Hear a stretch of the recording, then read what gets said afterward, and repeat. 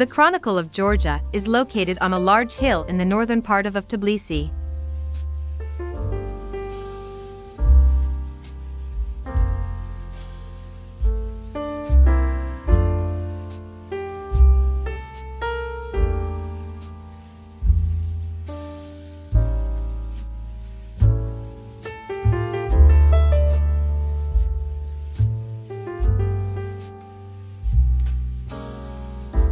The Chronicle of Georgia is a monument located near the Tbilisi Sea.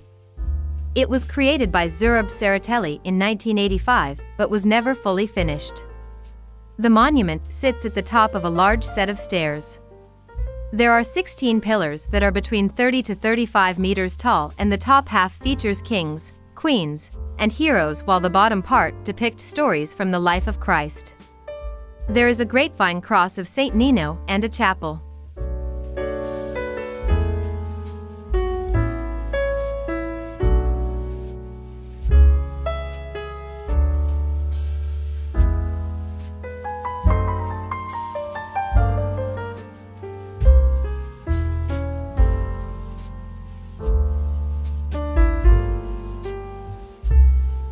The Chronicle of Georgia records the history of Georgia in detail. During the first 5,000 years of human occupancy, the population of Georgia was scanty and thinly spread. Homo erectus has been living in Georgia and developing slowly since the Paleolithic era.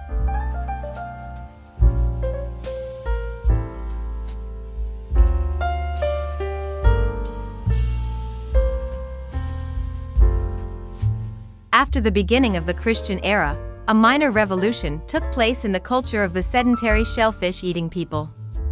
They began to make pottery. Therefore, Georgian pottery-making technology is also demonstrated at the top of the Chronicle of Georgia. Georgia was annexed by Russia in 1783. It was incorporated into the Soviet Union in 1936 and renamed the Georgian Soviet Socialist Republic Georgia SSR. This location offers a spectacular view of the Lake Tbilisi Sea. It is an artificial lake in the vicinity of Tbilisi that serves as a reservoir. It was opened in 1953 and has become a popular recreation spot.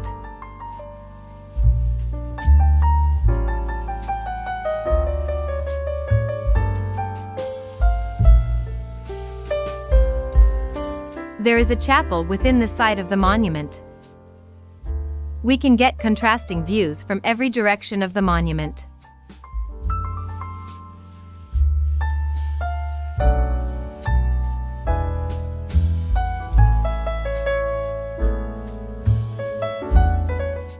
During the Soviet period, Zurab Tsereteli built this monument with Soviet funds.